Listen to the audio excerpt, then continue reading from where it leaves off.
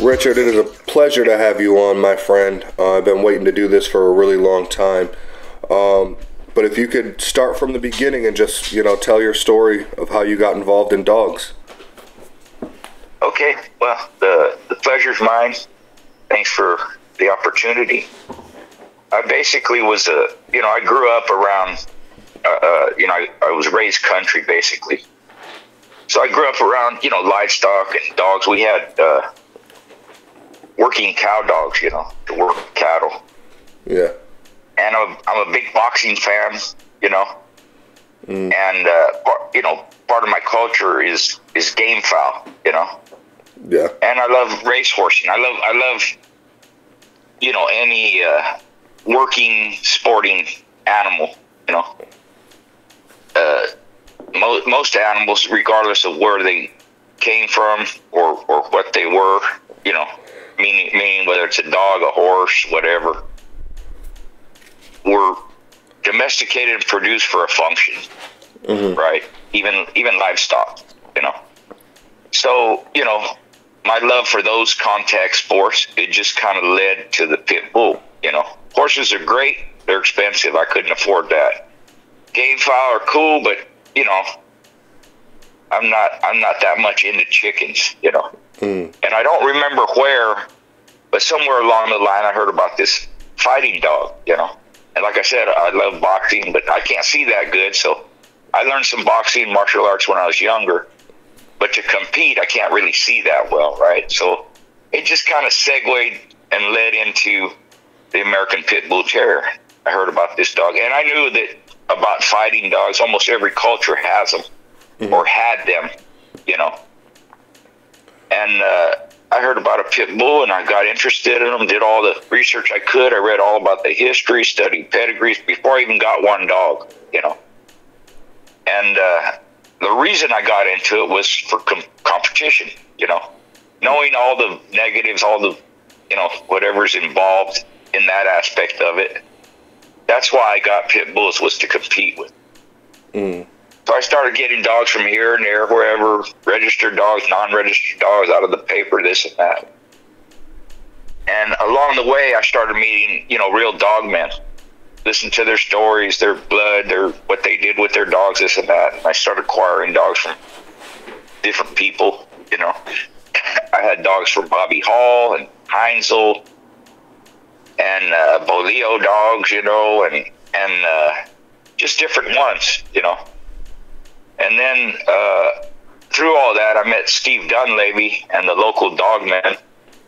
And it basically started, you go to confirmation shows and dogmen talk and all this and that, and you start doing your thing with the dogs. So I met Dunleavy, and he had Jeep dogs mostly. He had a lot of different stuff too, but he finally ended up with the Jeep dogs and with some Red Boy in it.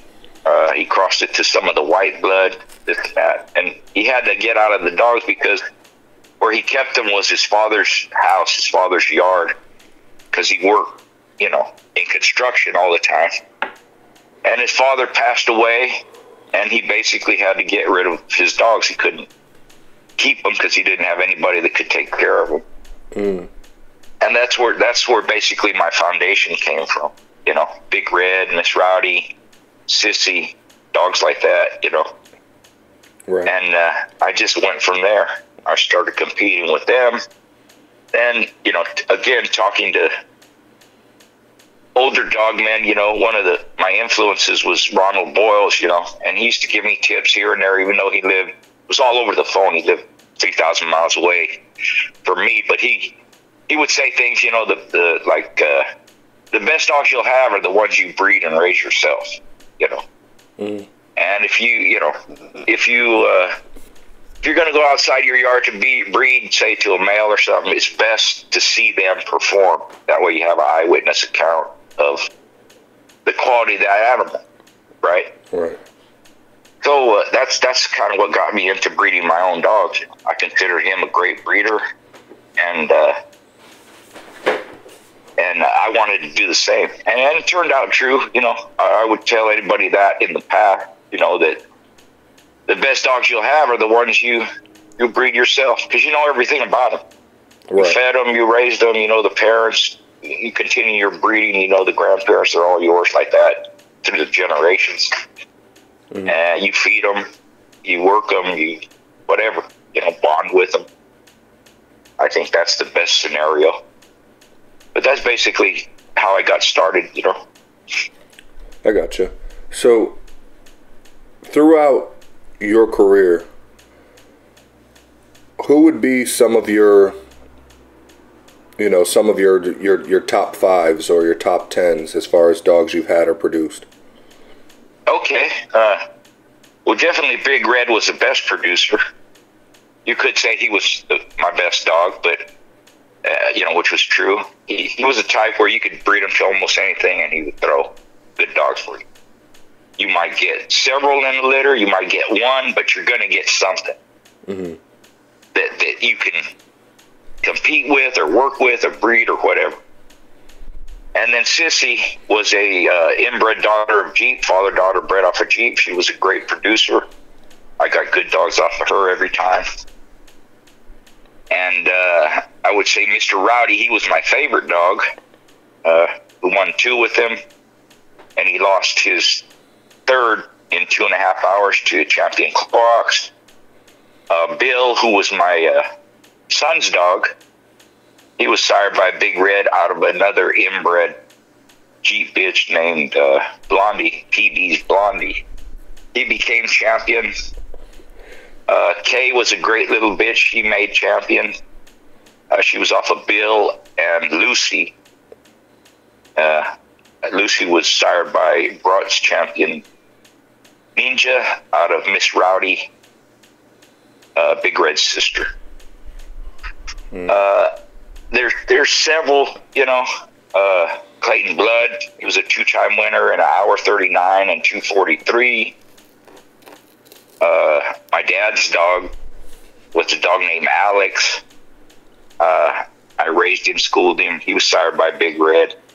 And there came to a point, because I got busted for dog fighting for the 2nd time, I had to get rid of all of my dogs. So I sold Alex to TVK, and he beat Cottinghams with him in 1:20.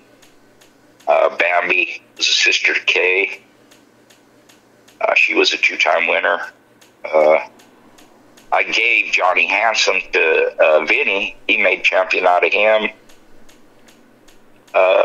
The thing, too, is, you know, another example I got from other people was, you know, at that time, there were several breeders and people all across the country that had a lot of dogs, right? And I felt I could do better, you know, have better dogs, better results with lesser dogs. So I never had more than 10 or 12 grown dogs at any one time. If I had 20 dogs, it's because I had a litter or 2 of pups, you know. Right. But I kept the numbers down because I could control them better. I could spend more time with them, you know. And on a smaller scale, I could have more success. That was my thinking, and I think it worked out that way, you know. Right. I always thought, you know, if you have 50 dogs or 100 dogs, how do you raise all them dogs other than feeding them, cleaning up after them, watering them? You know, you got to deworm them and delouse them and do all this stuff, right? But how much time do you actually spend with those dogs every day? That makes sense. You know what I mean? So that's another reason, you know. My family helped me. Everybody was involved, you know. At one time I had a partner. And so I didn't have a ton of dogs, but I had great success with them. So I was always busy. I always had something to do. Some dog to compete with, sometimes more than one, usually. At one time, out of the 10 dogs, I had 5 that I was competing with. So I was always busy in that respect, you know. And I just wanted to be hands-on with them. If you think about it, if you have, I mean, let's say you have even 20 dogs, and you spend 15 minutes a day with them, just cleaning up, water, and all that. I mean, what's the math on that? How much is that? You know, 2-3 hours? Yeah. Something like that, you know. So I just, like I said, I like to be hands-on.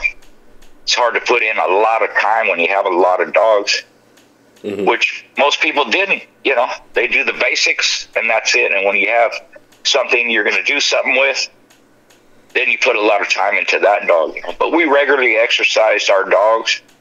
Kids played with the pups and raised them. My wife helped. We were always doing something with them. We could take them here and there. You know, we even used to take our dogs to Disneyland. You know, at that time they had a kennel there. You could kennel your dogs there. Oh, that's just cool. To get them used to, you know, being in public, traveling, all that stuff. So it would be hard to do all what we did if you had 50 dogs. You know. Sure. There's just not enough time in the day. Yeah, I'm a firm believer that you can get more out of less. Yeah. Because you can. What's that term they use? Quality over quantity, kind of like that. You know? Yeah, absolutely. I think you nailed it on the head there. I've always said that even to get a program up and running, I would still, me personally, I have so much going on. I'd probably keep it maybe 6 dogs at most and just focus on them. Yeah. Right. And you know, in today's times, the way the you know, things are, it behooves you to have lesser dogs. It's better for you. Yeah. You have less attention, less problems, less, you know, they're not going to, I mean, what excuse would you have in today's times if you had 50 or 100 dogs? Right. Unless you're you know, you're a, you know, noted breeder and, you know, you sell dogs to responsible people and not for illegal stuff or, you know, whatever angle you're hunting them or you're, you know, doing, you know, legal stuff with them, you know. Right. You go to a lot of shows and, you know, you can afford to do that and enter your dogs in legal sports, you know, the weight pull, wall climb, you know, even hog hunting or something like that. You have to have a reason for having a ton of dogs, you know. Right. And then you have to have the receipts or whatever they're called today to prove why you have that many, you know, the way the laws are, you know. Yeah. And even to be a successful breeder in legal sports or whatever, you don't need a bunch of them. You can do it on a smaller scale, you know. Yeah. So. Absolutely. Now, Now, I know this question has probably been answered on my channel a few times, but I want to get it from your perspective. What are some of the myths surrounding the American Pit Bull Terrier? You know, some of the older ones, you know, like giving them hot sauce or pepper makes them mean. Feeding them raw meat makes them, you know, aggressive towards people, and the gunpowder is used as a dewormer or to make them a man biter, or pit bulls are baby killers, or they're not very intelligent and they're single-minded. You know, they're really a versatile dog. You know, which is why throughout history you see them used for different purposes. Now, I'm not going to deny that they were bred for the sporting aspect of it, the sporting side. That's what they were from the beginning. There's been, you know, I just did a little research thing on my group, you know, showing dog fighting going back to ancient Mesopotamia and Rome and like that, you know, the UK. So the fighting dog, whatever breeds they had or whatever, has been around for thousands of years, you know. But that doesn't mean, even in those days, they use them for other purposes too, just like people today do. You know, one of the biggest things back in the late 70s, early 80s was using them for catch dogs, hog hunting. You know? So they're a versatile dog. They're intelligent. They're not stupid. They're not, for the most part, I would say over 90% of the time, they're not going to bite people. Right. And, you know, I tell people this, and I'm proud of saying it. I never had one dog that ever even looked sideways at a person. Never had an incident where they showed any aggression towards humans, and more so towards children. Mine would behave differently with children because they understood that they were weak and they were little. They weren't a threat. They're not a challenge. So they might jump all over me, you know, excited, but a small child, they wouldn't do that because they understood they might hurt them, you know. Right. So their intelligence covers a lot of different things, you know. And I just tell people today, you know, become familiar with the breed, understand it, do your research, read some history, learn some rules for the breed, which may mean keeping them separated. Some can get along with other dogs or other breeds or other animals or whatever. Most of them can't. At least in my day, they couldn't. Mm-hmm. If you understand that, you know, then you relieve yourself of potential accidents can happen, or accidents that did happen or do happen. Right. And they understand which ones are able to be like that and which ones aren't. And it's always up to the dog, because with a real pit bull, you can't force them to do anything in that respect. You can't make a dog not want to attack another dog. It's the individual dog that understands the difference and that can be trained, and you can redirect, and you can put that aggression or that confrontation-minded individual somewhere else. And there's a lot of them, again, throughout history that have been able to do that. But for anyone thinking you could take any pit bull and make them not want to fight or not want to attack, or take that prey drive out of them through training, for the most part, you can't. Most of them. No. But there's some you can. So those, if that's what you want, I would key on those that have that ability to understand the difference and can be redirected and trained not to do it. Right. Yeah, I've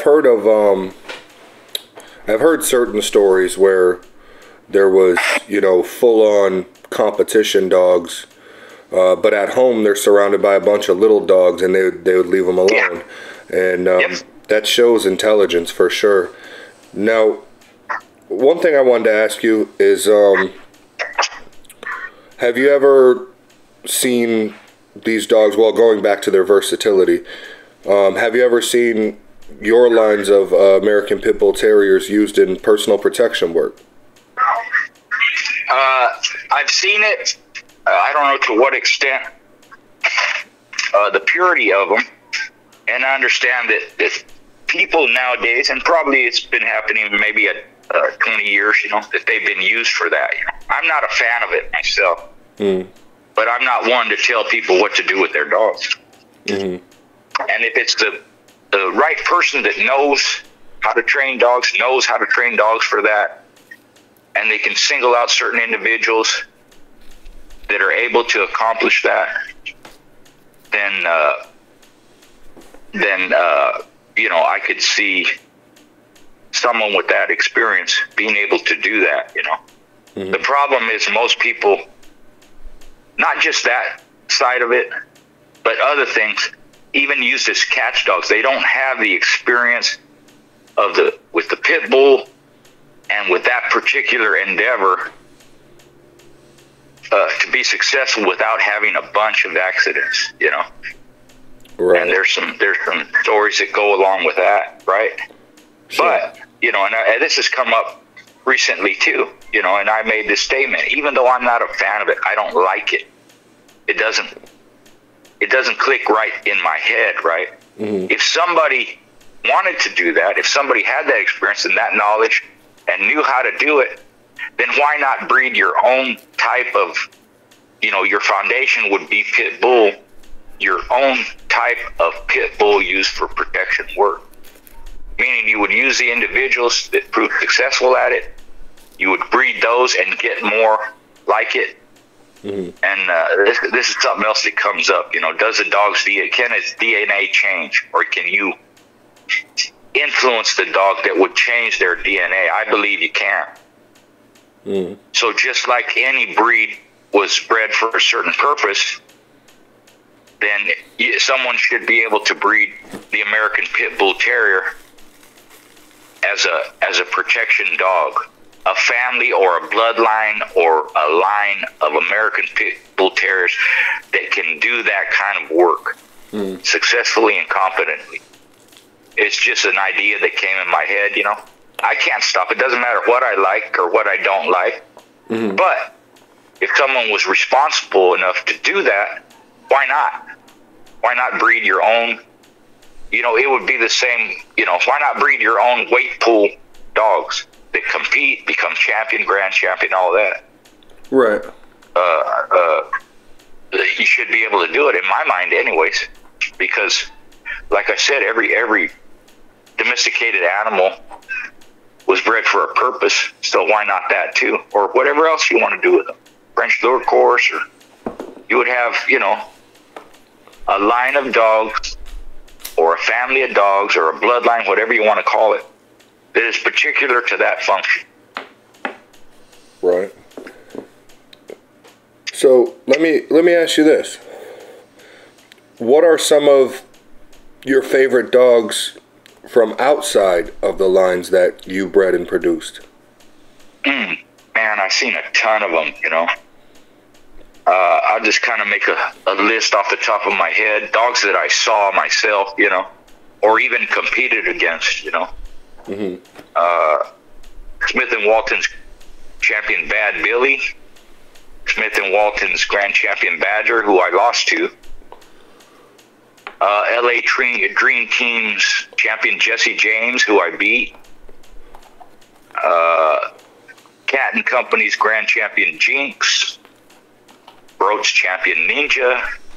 Tito and the Local Boys champion Ninja, who was a 4-time winner. And I refereed his game loss to Vinny's Pete in 2 hours and 20 minutes. I saw grand champion Daisy May, who was a daughter of Wilkerson and Powell's Little Boots. Excuse me. I saw Ronnie Anderson's champion Brutus, who was the son of Hammond's, what's that famous dog from Gary Hammond's? Rufus.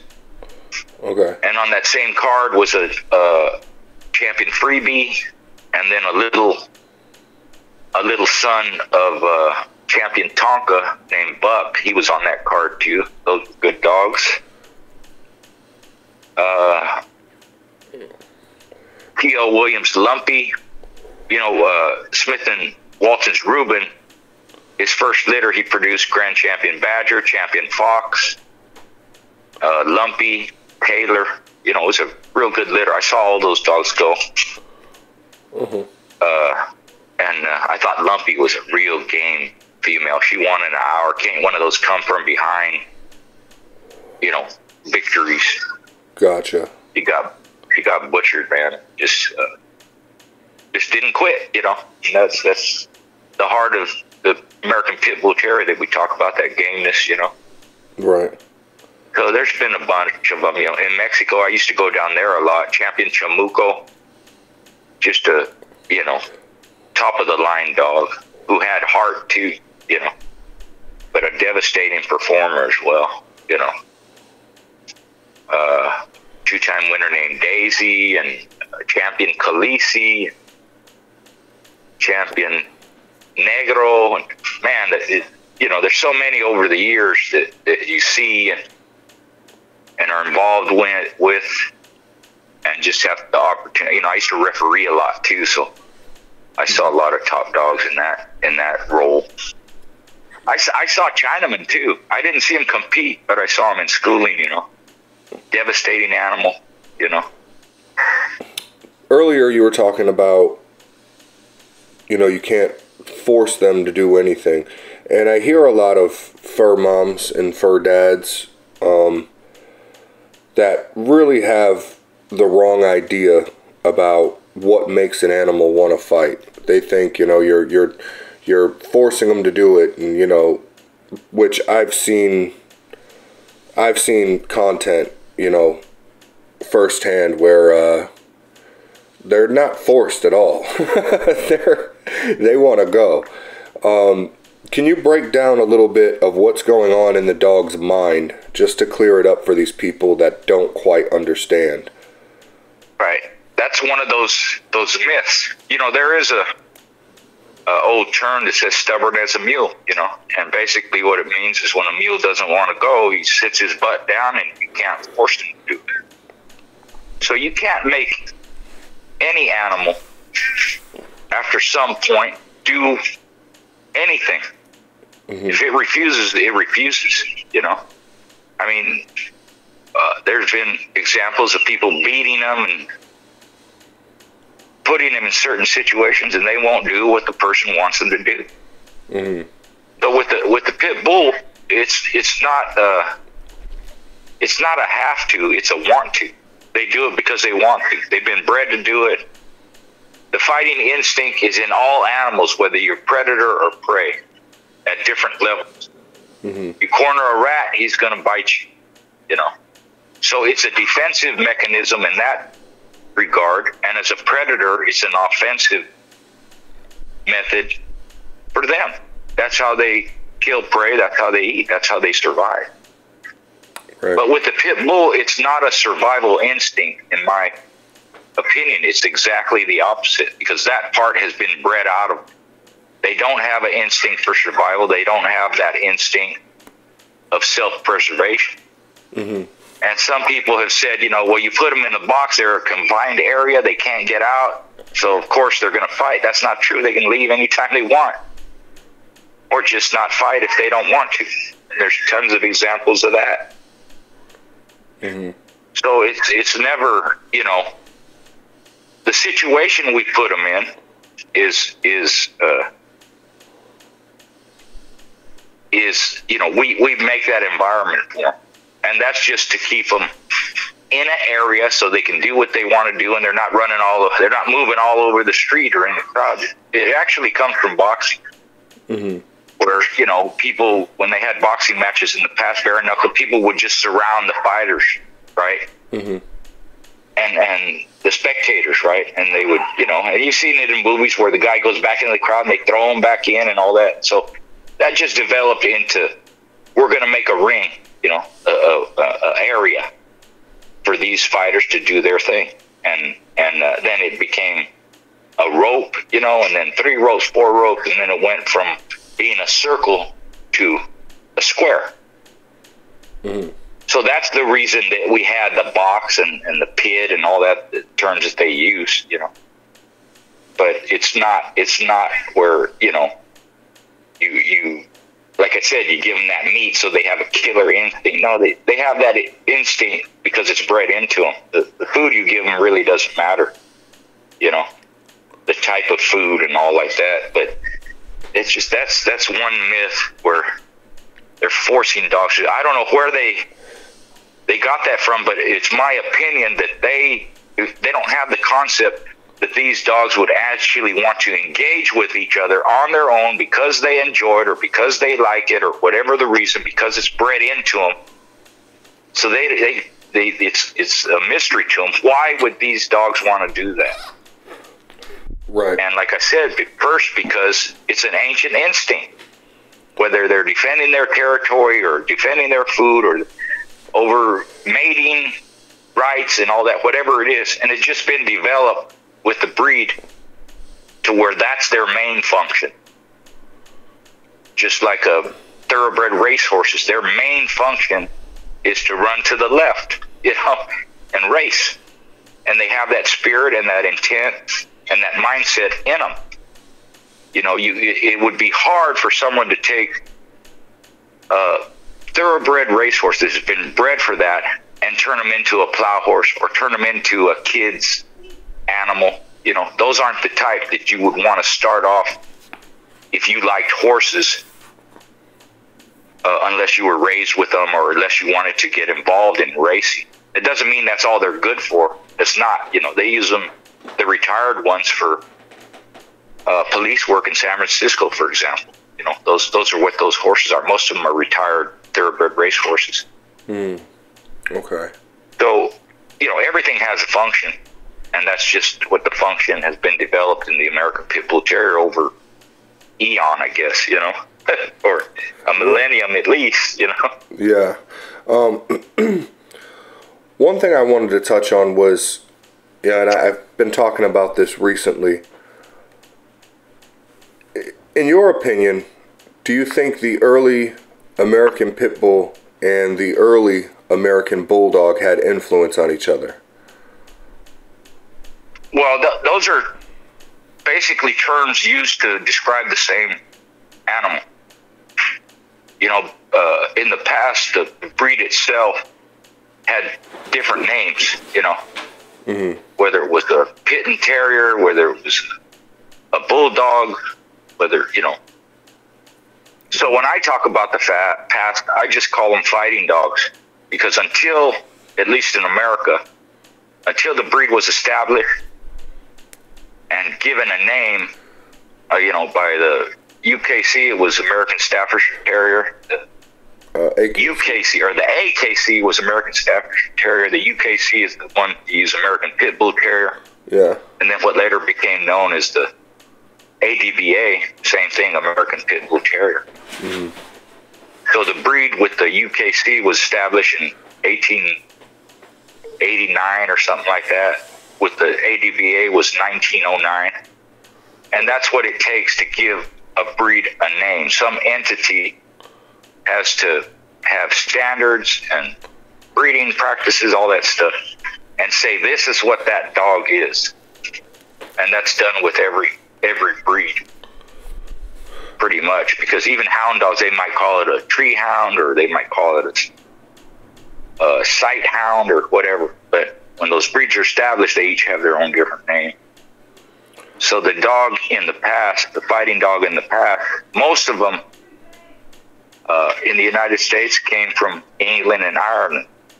And when you put those two together, that's what made the American Pit Bull Terrier. And they were crossing those dogs back in the UK before they came here, right? It's not that we started that. It's just that I'd like to think, you know, that we made it the best that it could be.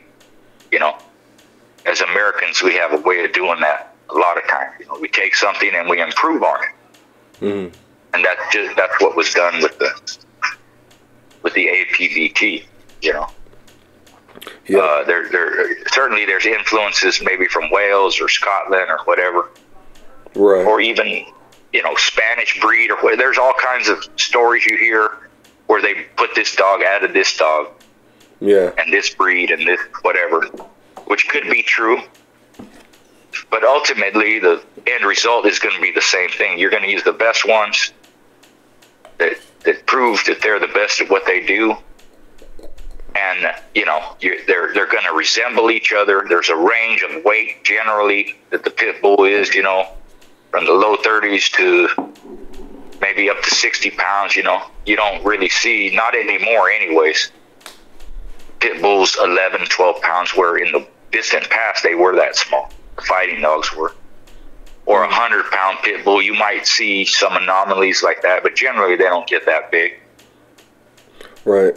Yeah, the reason I touched on that was because you know, when they came over, and you know, the original English Bulldog and those types started coming over, I just had to imagine, especially because, like, I look at certain lines of the American Pit Bull Terrier, and some of them look more Terrier and some of them look more Bulldog. You know, the fatter head, a little more of a square frame. So that's kind of what put it in my head that, like, you know, the American Bulldog from back then, before it was called that, I mean, they definitely had to have some influence on each other, especially, you know, considering that if you go back across the pond, you know, it all kind of came from the same families anyway. And because the breed, you know, because it's bred for its function, let's say, you're going to have a variation of structure, look, style, ability, all these things that are involved in competition. But depending on how they're bred, they're going to resemble certain dogs. Even today, some of the dogs resemble the dogs of the past, you know. But when you breed, even with hound dogs, you know, there's a variation in how they look. There's a variation in colors. You know, they're standardized by the entities. But again, when you do that, now you're breeding for the way the dog looks and how it's built, not for what it does. Right. And the pit bull was not bred for how it looks. It was bred for what it does. And within that, you're going to have some variation. But you can pretty much trace, you know, where the influence of your dogs comes from. You know, whether it's the terrier side or whether it's the bulldog side or whether it's a mix of both. And that's what people did, mix of both. Some of the crosses, the old crosses that are mentioned, like, you know, Tudor, Colby, you know. Mm-hmm. It's a cross of English and Irish dogs. You have Colby Lightner, you know, you have even Carver Eli or Red Boy Jeep or whatever, you know. It's basically people doing the same thing that was done in the past, just the names change. Mm-hmm. And the breeders change, you know. But the American Pit Bull Terrier is mostly an English-Irish cross. How would you compare the temperament between male and female? Well, with mine, it wasn't too different, except, you know, in the breeding aspect, you know. I wanted females that were good mothers. I wanted females that took care of their pups when they were in that state of mind. That's what I wanted. I didn't like females that didn't care for their pups or killed their pups. Or I never had anything like that. But if I did, I would not keep it in my breeding program. Mm-hmm. But my dogs were so high-strung that I eventually started using AI, learned how to do it myself, because it was easier. You know, the males and females would fight each other. Gotcha. So it was just easier for me to do it. Takes less time. Yeah. And it worked for me. But as far as temperament goes, you know, a female, except in that endeavor, I wanted a female to act like a female, a lady, have those qualities, you know, and a male to be like a you know, not maybe dominant, but have macho traits, you know. Mm-hmm. It's kind of hard to explain sometimes, but whatever you think are male traits, that's what I wanted to see in my dogs, you know.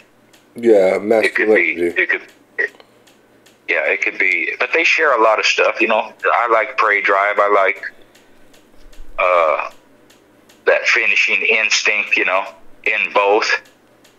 But I was real particular about my females when it came to the brood pen, you know. I wouldn't tolerate a lot of stuff, just like I wouldn't tolerate dogs that bite people. And I had dogs like that. That's where I learned how to avoid getting bit and to recognize the signs of a man biter or a man eater, so I could protect myself against them and recognize which ones were like that. And then eventually I didn't tolerate any of that. I never would have one again, you know. Gotcha. It's not, I don't care how good a dog is, because in my mind, I could have all those traits without having the man biting aspect and still get good dogs. So it wasn't necessary. Sure. It wasn't something that I had to put up with. No, I could make as good or better dogs without having that negative trait in there. For me, it was simple, you know. Gotcha. Well, this is kind of random, but what are your thoughts on the Patterdale Terrier? I like him. You know, I have a buddy. He's online. Joseph Carter, the mink man. You know, and he uses different breeds. You know, they hire him to clear out rats in barns, and different people, and he hunts raccoons with them and nutria and all kinds of stuff. So he incorporates different breeds of dogs, the little terriers, you know, Patterdales, and rat terriers, or whatever you want to call them. And he has a lurcher. He's got pit bulls, different things. But I think those dogs are just, the terrier being the way it is, they're so tenacious and so strong-willed and have been bred so long to go to ground and get in there face-to-face with an animal that is attacking them as much as they're attacking it, and then come out on top. They hunt and kill the animal. I just think, you know, terriers have a lot of spirit, you know. and they have a lot of vitality and a lot of the traits that we admire. I like them. I kind of like all dogs. I grew up different breeds. We had those cow dogs, like I mentioned. We had German Shepherds. We had mutts. Hound dog here and there. Because we like dogs. Now, is there any other breed outside of the American Pit Bull Terrier that you're heavily interested in? Well, other than, once I got the American Pit Bull Terrier, I didn't concern myself with other breeds, even though I could admire them. Right. Understand and accept what they did, The cow dogs would be my next favorite, because that's what we had, and we used them for working cattle, Sure. They're very intelligent. They have a lot of spirit. They have a lot of heart for what they do, Those cows will kick them. They'll step on them, knock their teeth out, break their ribs, and the dog, in that respect, like a pit bull, it just won't get up. It'll go back to doing its work, They sustain an injury, they're ready to go the next day, Okay. And not that we would do that, but they wanted to work. Or my dad would just put them up until they healed. But I just like working dogs. I admire catch dogs. I've been on several hog hunts. I'm not a hog hunter. I'm not a hunter of any type, but I'm a helper when I'm with them guys. But just to see them work, and some were pure pit bulls, some were pit bull and staff mix, some were catch dogs that were developed using more than 2 or 3 different breeds to produce a catch dog. The best catch dog I ever seen was an 80-pound dog, which was big enough to handle a 400-pound pig by himself. He was strong enough. He was smart enough. He could finesse them. It's not all, I'm going to overrun you or I'm going to dominate you. Sometimes it takes intelligence. They have to move. And he was like that, He had pit bull. He had Great Dane. He had some other stuff in him. Catahoula, different things, Okay. So basically anything that likes to work, I like it, or sporting, whatever. That's what I like. I just like doing something. And that comes from my father, because he grew up poor. So any animal they had to provide a service or produce some kind of function, had to be used for something, whether it was protecting the family, whether it was used with cattle, whether it was, livestock for food or whatever. He didn't have pets growing up, but he understood that he could use these animals for different things and they could provide a service. Gotcha. Now, for the people listening, they're very, very hungry for breeding knowledge. So I wanted to ask you, how close are you willing to breed and why? Break down a little bit of inbreeding, line breeding, and outcrossing in your experience. Okay. Well, at first I prefer line breeding because it allows you to continue forward and you still retain a lot of the ability and function and, air, whatever you want to call it, mouth and balance and all these things that's involved with a sporting dog. Inbreeding has its place, but I advise people not to go too heavy with it because you'll start losing traits. And people like to use the word purity, and sometimes they go too far with it. They think pure means good only, and it doesn't. So if you go too heavy with it, all the negative stuff that's in there is going to start coming out. Because everything that's in the breed itself, or everything that comes out when you make breedings, it's in there already. It isn't like something just pops up out of nowhere. It's in there.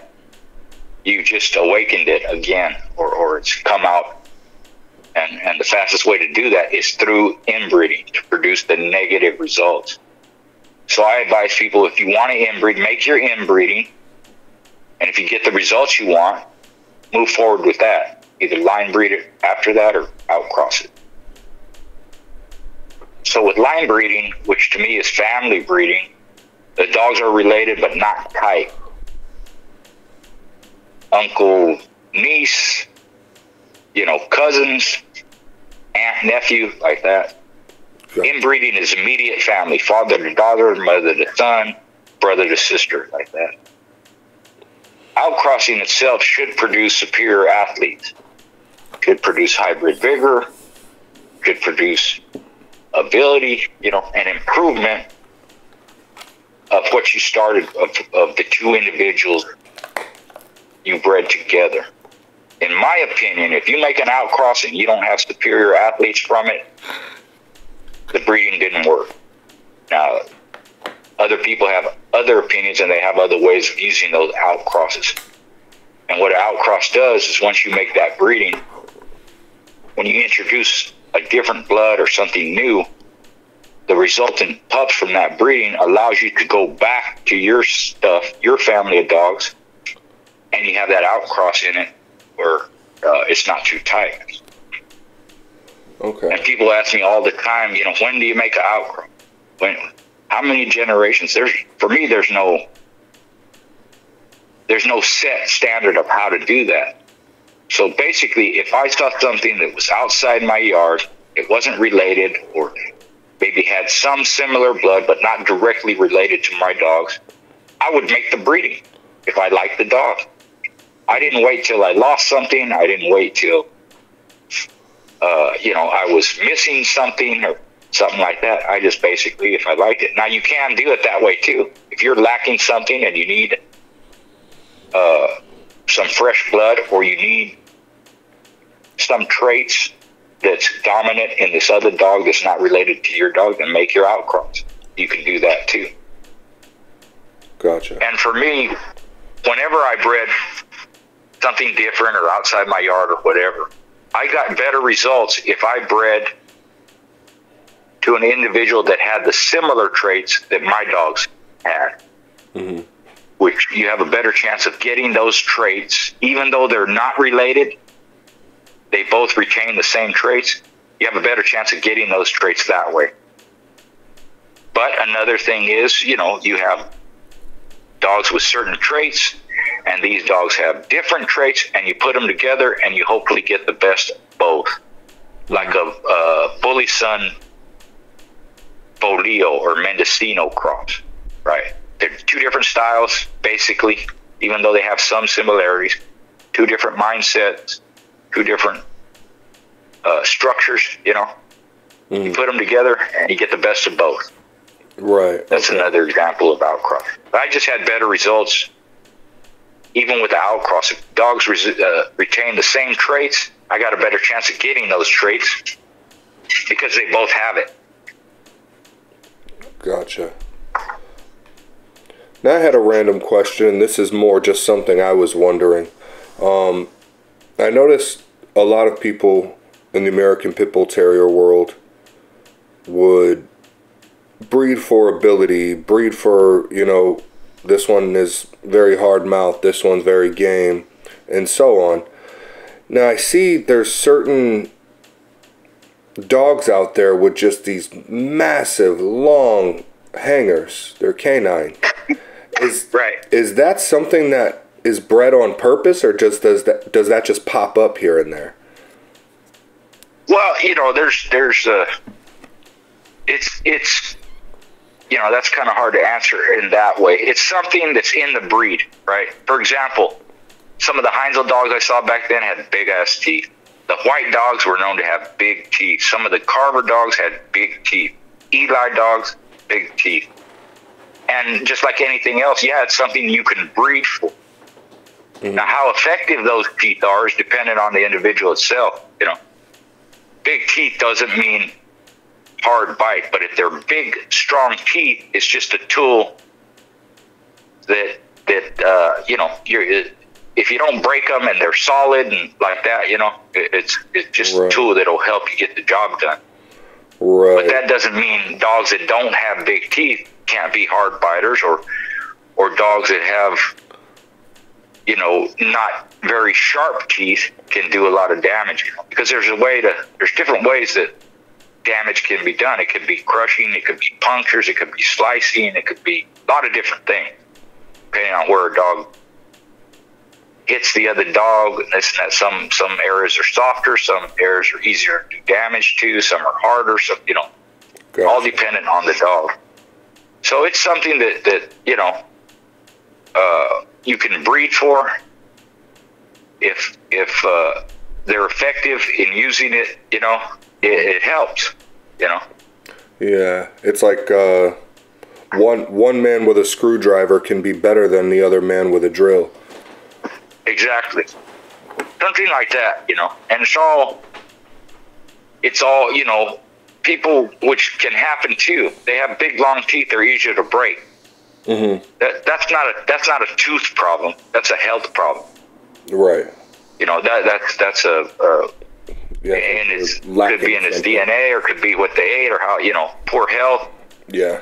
Poor immune system, poor, not durable, less constitution, different things, Right. And I'll give an example this way. In some of my dogs, they could be destructive. Fight their bowls, fight their chain, fight their house, Of course, they chip teeth, right? Or break them.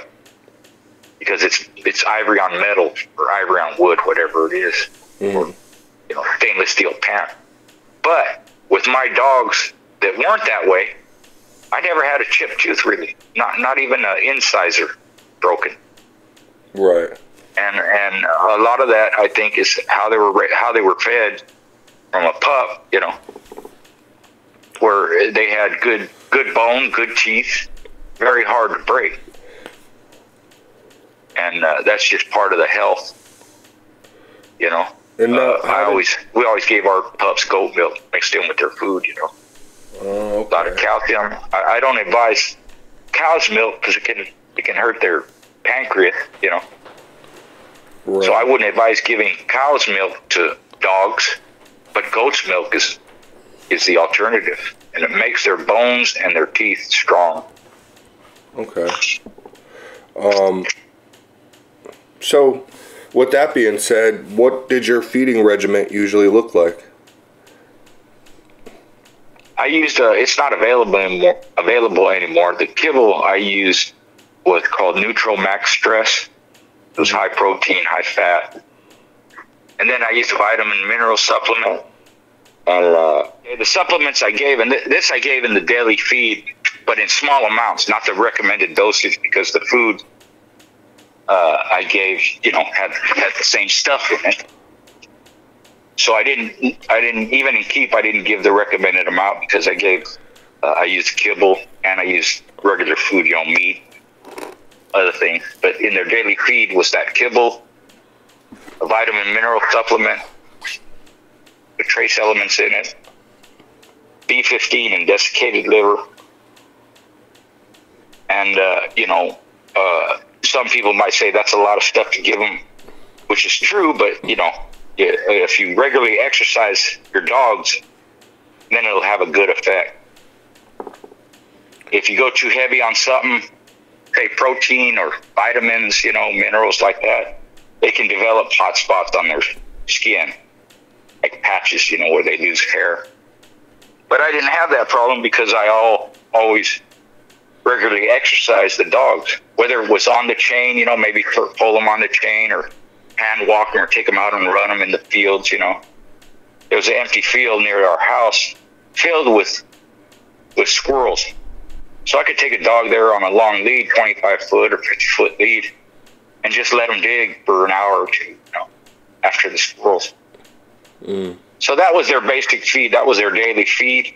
And then sometimes, they catch a squirrel or a rabbit or a gopher or whatever, and they'd eat that. A possum, Sometimes we give them scrap meat or scrap vegetables, Sometimes cooked, sometimes raw. So they had, their diet was pretty much the same all the time. But in doing that, I never had any stomach problems or digestive problems. They could eat anything. My dogs would eat anything. Kids could give them salsa or chips or salad, or so they'd eat it, man. They were just that way, Gotcha.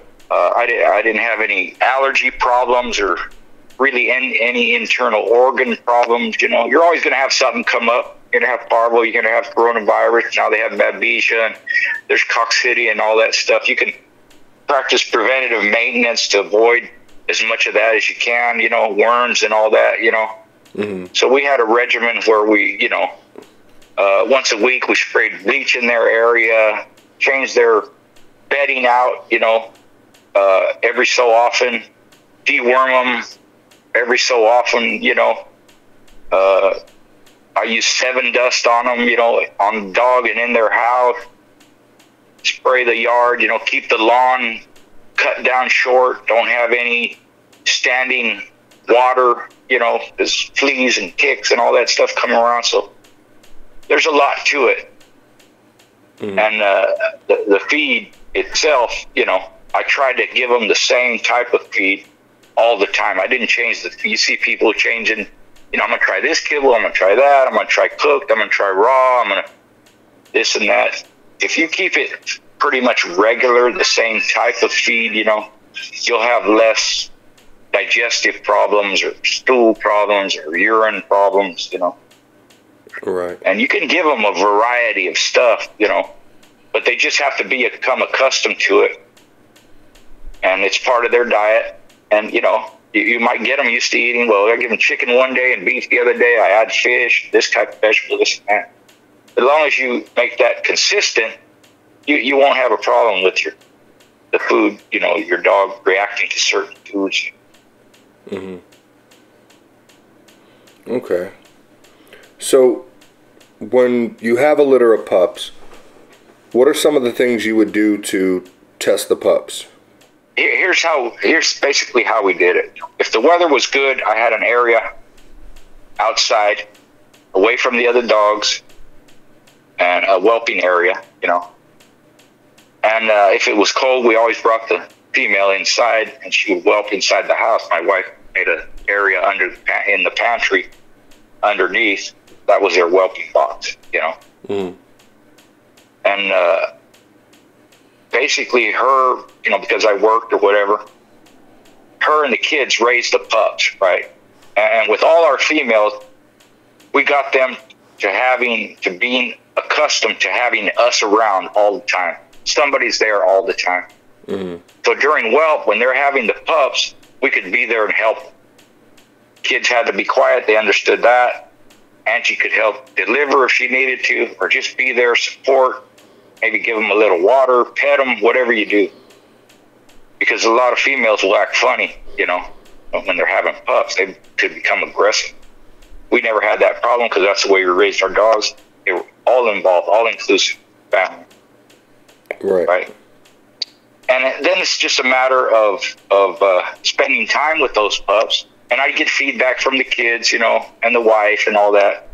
But you have to be out there and you have to spend time with them and look at them. And basically what I look for is, and this is after, you know, breeding my own dogs for more than a few generations, is I look for pups that acted like their ancestor did at that age. That gave me an indication that the traits are being passed on. Those pups are retraining the traits of their ancestors, parents, grandparents, great-grandparents, like that. And then it's just a matter of which litters have the higher percentage of good dogs in them. Those are the ones I'm going to follow in the breeding program. The lower percentage litters, or dogs that maybe I competed with, but they had some flaw that I didn't like, a major flaw, what I would consider, like thin bone or, you know, not durable, you know, have a low tolerance for pain or whatever. Those weren't the ones that I would include in my breeding program. Mm-hmm. But that's basically what I look for in the pups, you know.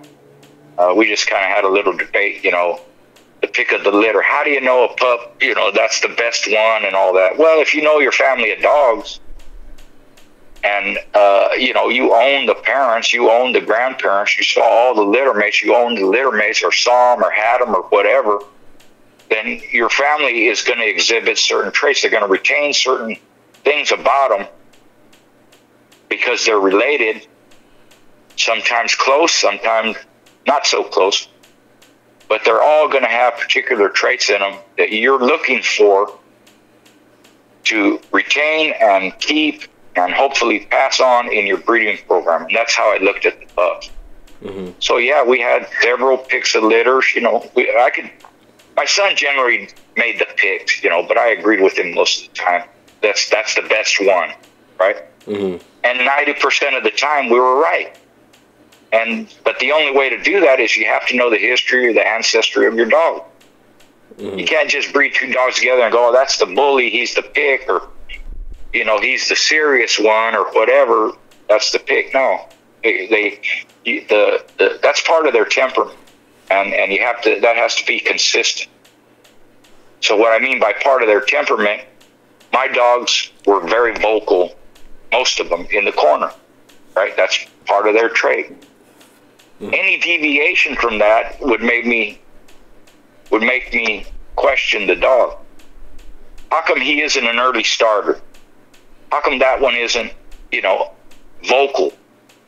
Mm-hmm. That's part of their family. That's part of their genetic makeup. So I would question the one that isn't like that. And most of the time we were right. It's never 100%. Nothing's ever 100%. You could be wrong, which is why even though I had my picks or I had my favorites, with my family of dogs, most of the time I kept all the litter, or the whole litter, just in case I was wrong. Maybe I picked the wrong one. But generally we weren't wrong, because like I said, they were just exhibiting the traits of their ancestry. Right. At that age, whether it's 8 weeks, 6 months, a year, whatever it is. You have to have that consistency in temperament to, you know, make and have a family of dogs. Even through outcrosses, you know, the outcross doesn't have to totally change your dog, or you go off on a different tangent or start a different program or something like that. Because like I said, if the outcross I'm using has similar traits that my dogs do, then that's what I expect to see in the resulting offspring. Same stuff. Right off jump, I imagine this, I'm no expert, but I imagine you'd be looking for the one who's fucking up everybody else, right? I would say if that's the traits of your family, yep, that's what I'd look. If yours, the better ones exhibit more mellow type, you know, mm-hmm. then that's what I'd be looking at. If it's a more serious type, quiet type of dog, then that's what I'd be looking at. So with mine, yeah, if you want to call him a bully, or you want to call him the dominant one, or mm-hmm. the one that has a lot of spirit and doesn't, you know, always looking for trouble, yeah, with my blood, that's what I look for. Early starters, yep. They have to be separated young. Right. Yeah. And that's where people kind of get it mixed up. They'll say, well, the rump could turn out to be the best one. Okay, that's true. The one who doesn't engage, more quiet, off by itself, that could be the best one. That's true. The one that's the more serious type, doesn't play with his litter mates, off by himself, but, you know, stern and serious, and doesn't require bonding and stuff like that. That's true. And what I'm saying is, if those are the traits of your family of dogs, then yes, you would follow those. Mm. But with mine, it was more the aggressive type, the high-spirited, looking for trouble, want to engage all the time. Right. And like I said, 90% of the time, that's how it was, because that's the traits of the family. That's the consistency that I was looking for. Mm. So you have to know what you got. You have to know what to expect. And then you have to see it in the pups and as they're growing and as they become adult. Because it doesn't turn out 100% that way. Sometimes that one you think, excuse me, it's all right, is going to be the best one. It's not. But that should be on the low end of the scale. You should be wrong every 5 or 6 or 7 litters. Not every breeding, not right. Most of the time. You should be right most of the time, because you should know your dogs. I get a lot of, you know, criticism for that. How you going to tell it's a pup? Well, like I said, you should know your family of dogs. How did Ronald Boyles, when his pups were born, he could tell me what pit weight they were going to be when they were grown. He could tell me what their style is going to be like. He could tell me in his dogs which ones were the best ones. So if he can do it, why can't somebody else do it? Why can't I do it? Right. That's not to insult anybody, but what I'm saying is, yeah, you can do that. It's not rocket science. It takes a lot of time and a lot of effort, a lot of work. There's no fast track to it. Some science, some, nutrition, all this stuff. Animal husbandry and understanding canines in particular, all this stuff can help you. But I always felt, man, if that guy can do it, I can do it. And maybe I can do better than him, Right. Maybe I can condition better than that guy who I considered a great conditioner. How do I become better than that person? Right. It's trial and error and practice and some knowledge and experience. So with that said, you've seen late starters, or you've seen the quiet kind of just in the back of the litter minding his business. You've seen that dog turn out just later on. Yeah. Gotcha. Yep. Yeah. For example, Brat's Champion Ninja, I had him in my yard for several months. We were the first ones to breed to him, and that came about because Vinny had won with him his second and third match, right? So he was out here in California. And I'm talking to Don Brodt, and I said, man, I saw him go, Well, he was there, Don Brodt, we're talking about it. He was there, came out to California, saw his win, third win. And I said, man, I'd like to breed to him. He said, Richard, he won't breed, man. Tried to breed to him, he won't breed. I said, Don, I do artificial insemination. I'll get him bred. He said, well, go pick him up. So I did. We got him. And we did 2 breedings with him. And he was that type, serious type. And I don't mean serious that he would bite you or aggressive that way, but excuse me. Yeah. He didn't care. He didn't care if you pet him or not. Mm-hmm. He would let you pet him, but he wasn't like wagging his tail and happy. He wasn't the type that you bond with and have that kind of relationship. He was just a serious dog. Mm-hmm. And quiet. He didn't make trouble on the chain, didn't bark and all that stuff. That way. I had another one, Clayton Blood. When it was time to go, he acted just like my dogs did, screaming, hollering, a lot of intensity like that. But on the chain, he was mellow. He would lay down. The other dogs could be barking and jumping around. He didn't care. He just kind of mellow out, kick back, He was just intelligent enough to know that, why am I going to be hollering, screaming, making all this noise when I'm not doing nothing? Right. There's a time and a place for that, and this ain't it. That's kind of how I felt about him, Right. Or the little runt, he could turn out to be the best one. So all this stuff that people say is true. But what I tell people is, you got to have consistency in your dogs. You got to know as much as you can about them.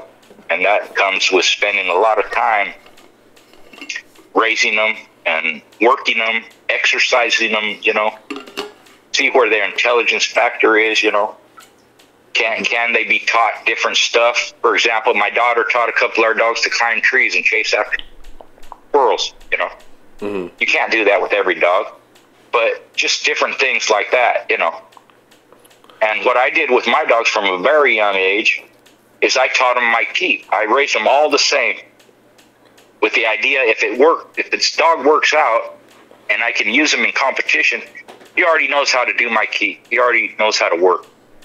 So I don't have to teach them anything. They were raised that way. If they didn't turn out, then no harm, no loss. The dog got some exercise. He's not included in my breeding program, and that's okay too. That happens. They don't all work out. Mm-hmm. So, because what I noticed back then at that time, most people, dogmen, competitors, breeders, whoever they were, they didn't do much with their dogs. They were basically on their chain or in their kennel most of their life. And when they put a weight out and wanted to compete with the dog and put them in keep, that's the first time they exercised their dog in their whole life. The dog could be 2 or 3 years old. never did shit or much of anything. Very little, if anything. Right? And I just thought, man, that never made sense to me, you know? I mean, when your kid plays sports, you start him in Pop Warner, you know, and then he goes to high school and he's playing football in college and beyond if he's good enough, right? Right. Boxing, same thing. You start kids 8, 9, 10 years old and they learn amateur boxing with the headgear, all that stuff, and as they progress, you know. So why wouldn't you do that with your dogs? That's what we did with our cow dogs, you know. We put the young ones out with the older ones and they'd learn how to work them cattle. And they learned the commands from my father. And the dogs we had, those cow dogs, they were bilingual, so he could give them commands in Spanish or English. And they understood what he was saying. So that's kind of how I raised my pit bulls. But why would I wait till they're an adult and then show them how to work a treadmill? That don't make no sense to me. Right. They should know how to use a treadmill when they're 8 weeks old. Put them on there for a minute 3 times a week. That's all it takes. Let them get used to it. They're not, you know, you've heard stories and you've probably seen some dogs, you put them on a treadmill and they're scared to death of it. Why? They're not familiar with it. They don't like the noise. It's off the ground, whatever it is. So if you teach them when they're little, you don't have a problem. And you can do that with anything. And I've said this even recently, you know, if you can teach circus dogs or whatever to jump through hoops of fire and to ride a bike and walk you know, the tightrope and all that, why can't you teach a pit bull to do whatever kind of work you tell them to do? Whether it's flirt pole, spring pole, cat mill, treadmill, swim, chase a ball, whatever, tug of war. And for me, it's just a matter of doing it from when they're young. You know, some are going to like things some things better than other things, but they can become pretty proficient with anything you want to teach them if you can just get in their head and make them understand that this kind of work pleases you. And dogs like doing work. Most of them do. You know, you have some that are lazy. I don't like those types. I've used them. I wouldn't have them. I wouldn't keep. My dogs were eager to work. You know, and all this sounds, you know, positive, and I know this and that, but it comes through trial and error. You know, I've used dogs that weren't very good workers. That's not my type of dog. You know, I wouldn't breed a dog like that. Right. I wouldn't keep a dog I wouldn't breed a dog that's real timid. A little bit shy is okay. I can bring them out of it, you know, especially if they're younger. But timid, like scared of their own shadow, you know, so introverted that they're spooked when you walk up to them. I wouldn't keep or breed a dog like that. And a lot of that comes because of how they were raised. Sit on their chain their whole life, out in the middle of nowhere, never see nobody, never see nothing, never go nowhere. And then they become an adult, and now you have more than one problem with this dog. What do you do with it? You know, that's the person's fault. It's not the dog's fault. Sure. Sometimes you could break them of it. Sometimes you can't. If it was an adult, it was like that with me. You know, I just couldn't break them of it. They just stayed that way. It's usually a dog I got from someone else. It wasn't one of mine, but I had a few that I got from other people where they just scared of their own shadow, and I never could break them of it. If it's a pup, I never had a problem with it because I just give them to the kids. Here, this pup's scared, go play with it. Right. And you know, one pup we got from someone else. He would crawl on his belly. He wouldn't even walk on a lead. You know. Oh. Man, in 6 months, he was a house dog. He could ride in the truck and he'd play with the kids and run in chase balls and all that stuff. You know. Right. But he was just so isolated when he was a pup, in the dark most of the time. Didn't get much sunlight. He was just so timid, so, you know, introverted that. But we caught him young, you know. He was only maybe 3 months old when we got him. And Angie and the kids just brought him out of that shell. Man, he was good. Going back to feeding, do you feed and supplement, or did you feed and supplement pregnant and whelping females differently? With the females, with the pups, like I said, you know, we was standard to give them goat's milk, you know. With the females, I either gave them beef, you know, or liver, just for the higher iron content, you know. That seemed to help. But other than that, with the female, we just gave them more food. and added beef and liver. With the pups, they ate the same food as the adults ate, but with those same vitamin, mineral, B15, all that supplements, and goat's milk. Pretty simple, you know. And then throughout most of the dogs, all of them, throughout their life, I gave them beef bones, big knuckle bones, you know, raw. Yeah. Just things like that. Sometimes they catch a chicken, you know, and they just eat it. I just let them eat it, you know. They caught a gopher or something running by, or if they're out in the field and they grab it, I let them eat it, you know. They caught it, they eat it. And that happened several times. Most with every dog. They caught a possum or they dug a squirrel out or something like that. That was basically their raw feed, you know. Mm. So a lot of people don't like that, you know. Oh, they might get rabies or they got worms with it. That's all right. I'll take care of it. They ain't got no rabies, you know. That's very rare. In fact, I was working a dog one time and my cousin was with me and we're walking it out to empty it out. And the dog stopped. We were in tall grass and the dog stopped, looked in the grass, reached down and pulled a gopher out of the ground and swallowed it, you know.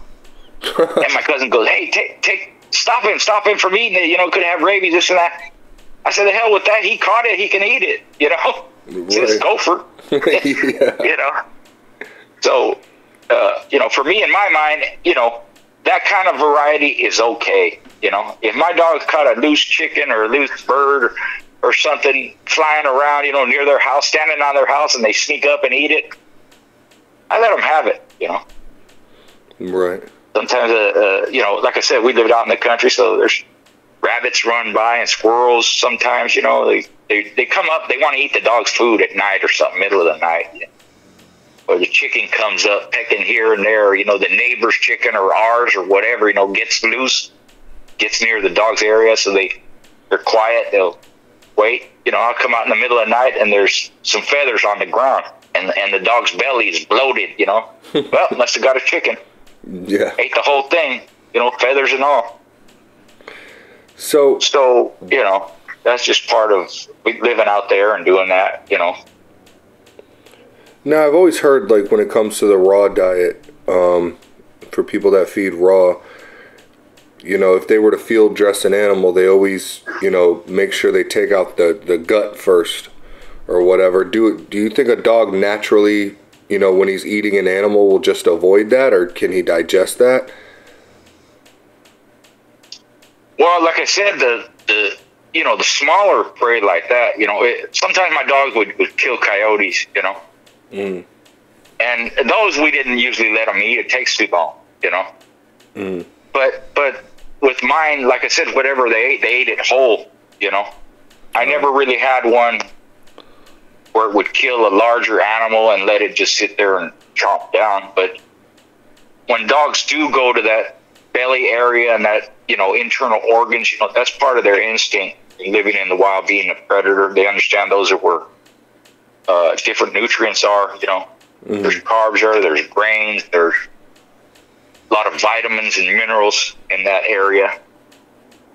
So it would be a matter of doing that and seeing what the dog does, you know. Right. A lot of that awful, you know, heart, liver, kidneys, intestines, you know, it's good for them. Good. And the dogs, you know, they'll eat it. They understand either that it's food or they have some instinct for the nutrition involved or whatever it is. They'll eat, you know, they'll eat the bones. They'll chew on the bones. They'll eat the feet and hooves of cattle and pig snout, all kinds of stuff. Mm-hmm. So, what advice would you give somebody new who wants to get involved in the American Pit Bull Terrier? Well, the basic advice I give is learn as much as you can about the dog. Read about the history, learn to read pedigrees, learn the nature of the breed, learn the different bloodlines. Before you ever get one dog, learn the behavior and temperament generally of the breed itself, you know. Mm. Because if people would do that first before they ever acquire one dog, they might realize that this is not the dog for me. Mm. There's an infatuation with the breed, and there's, it's a tough dog, and, it's American Pit Bull Terrier, and he's a fighter and all this stuff, and which I'm not saying that none of that's not true, but for your particular situation, these are high-spirited, high ability, high intense, very intelligent, prey-driven, instinctive animals, and it may not be the type of pet you want in your home, So that's the advice I give, when people ask me that. Learn as much as you can about it before you get it. And then you have to decide what bloodline you like. And what matters most is who has the dogs and what they did with them. As far as the breeder goes, What bloodline does he have? How does he raise his dogs? What does he have them for? I mean, I know a lot of different breeders nowadays. They breed them for hunting. They're good for coyote hunting. They're good for catch dogs. They're finding different functions for the breed where they can be useful and do something with them, and they're not going to get in trouble for it. Mm-hmm. But if you just want a pet, sometimes a pit bull ain't for you. Right. The dogs need exercise. They need, to be focused on something. They're a working dog or a sporting animal, Mm-hmm. So you have to take that in consideration. If you hike a lot, or you go out to the ocean, go up in the mountains, or, you have a setup in your yard, where the dog can do some kind of work and release that energy, that's great. But to have them just sitting around doing nothing, and, that's where they can become destructive. They'll chew your house up and the couch, and they'll tear things down, and they'll break your window. They do all kinds of stuff because they have a lot of energy. You have to release it. You have to redirect it to something. Mm-hmm. So they require a lot of attention, and they require exercise. Okay. So where can people find you? They can contact me on Facebook Messenger, mm-hmm. or my email, Richard J. Schoolboy 60 at gmail.com, and then I'm on Instagram also. Okay, and on Instagram it's just your name? Yeah, I have a YouTube channel too. I post all kinds of videos up there. I have interviews and different videos of different aspects of the dog's conditioning, feeding, breeding techniques, talking about history and all kinds of stuff. So I have that. And then I've written 3 books. I sell my keep. I have t-shirts, breaking sticks, hats, and reprints of old sporting dog journals. People generally, they can buy directly from me if you're interested in that kind of stuff. But they can hit me up those 3 avenues. I will respond. I kind of make it it's a thing with me. If somebody sends me a text or a message or a Instagram, I have to answer them. I answer all the comments on my videos. I'm just anal that way, It just that's part of my upbringing. It's kind of like somebody gives you something, you should say thank you. Mm-hmm. If we didn't say thank you, my mom would pinch us, or she'd go, "Hey, say thank you," Mm-hmm. like that. So that's just part of the way I am. I'm going to answer. It may be a day late or a week late, but I will answer you, even if it's a thank you or a yes or a no.